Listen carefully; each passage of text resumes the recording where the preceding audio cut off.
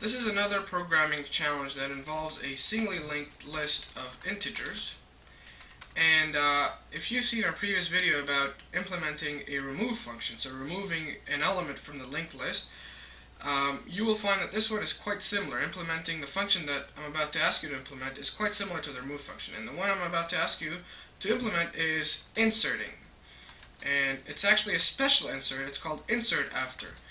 And what I'm going to pass you in that function are two arguments. The first argument is the element within the list. So you're going to have to look for that element within the list and find it and insert our new element right after it. So this is the element after which you're going to place the new element we're creating. And the second argument I'm passing you is the integer that you're going to be appending to the list or adding to the list. You're not appending actually, you're inserting it somewhere in the list. So this is the element you're going to be inserting.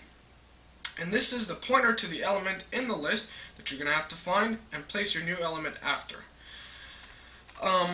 Now let's remind ourselves that this linked list is maintained by a head and tail pointers, and they are global pointers, so you can modify them. You actually have to modify them. If you're making any changes such that the head and tail are no longer where they are, you have to update them accordingly.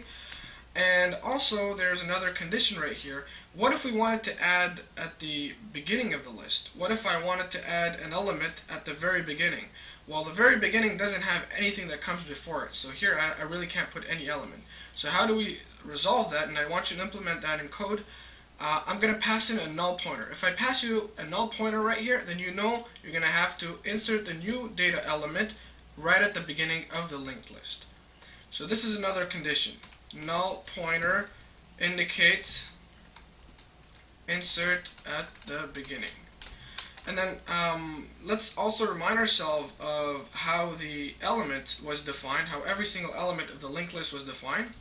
So it was as follows. So we had a pointer to a next element, so every element had a pointer to a next element, and it also had the integer itself that we're trying to maintain in a list.